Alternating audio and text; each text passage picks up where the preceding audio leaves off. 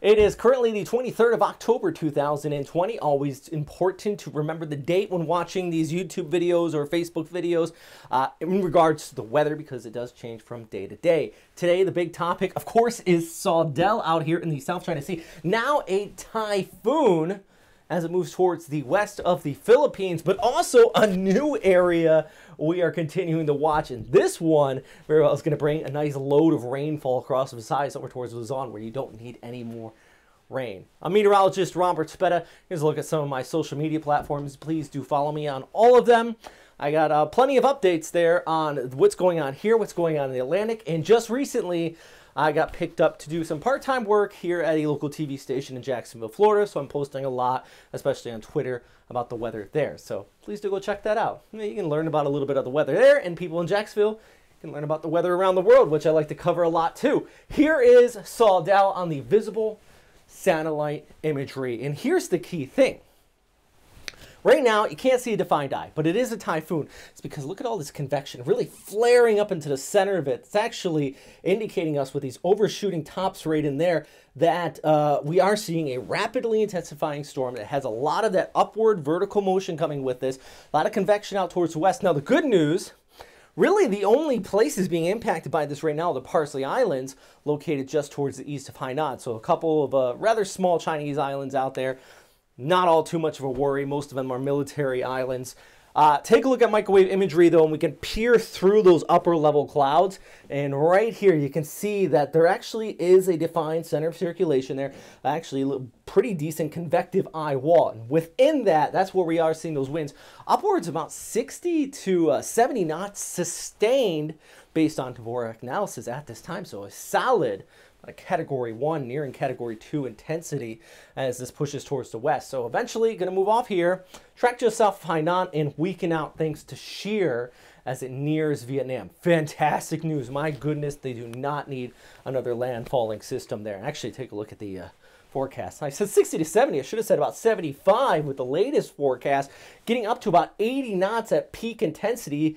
And then it'll start to weaken out as it begins to shear off. And then by the time it does make that landfall, you see we do get down to severe tropical storm and then weakening off the tropical storm as it comes on shore. What is the main threat right now? As we've seen in the Philippines, it is the rainfall. I mean, infrared imagery just shows you this big blob here.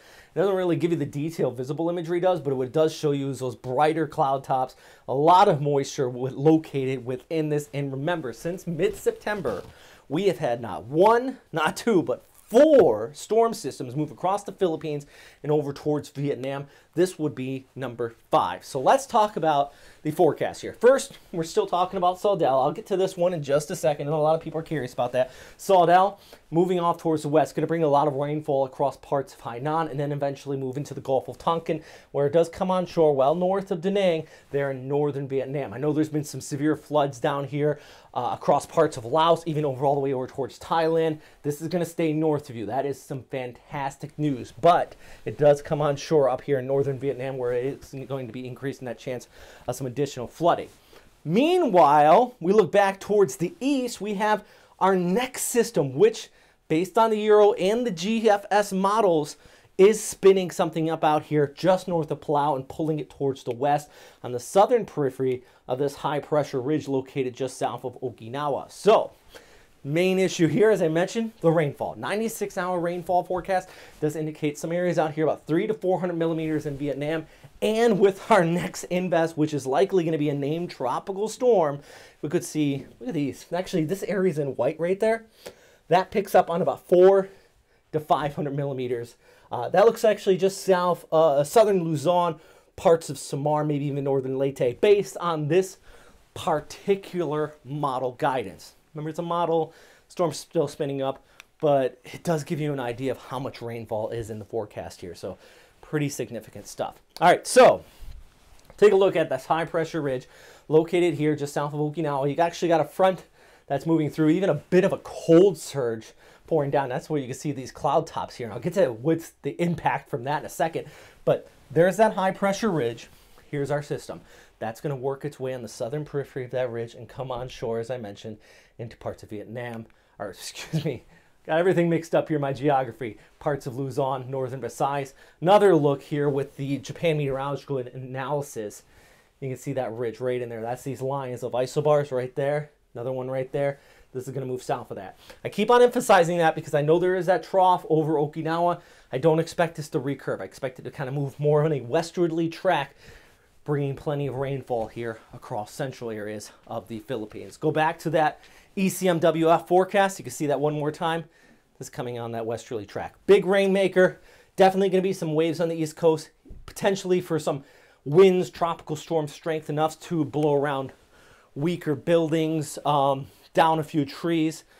About the same as you just saw with Saudel, locally known as Papito, just this past week.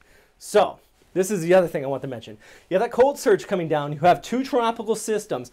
These are the waves that are being seen here all across the East China Sea, down towards the west of the Philippines, 10 to 20 foot seas.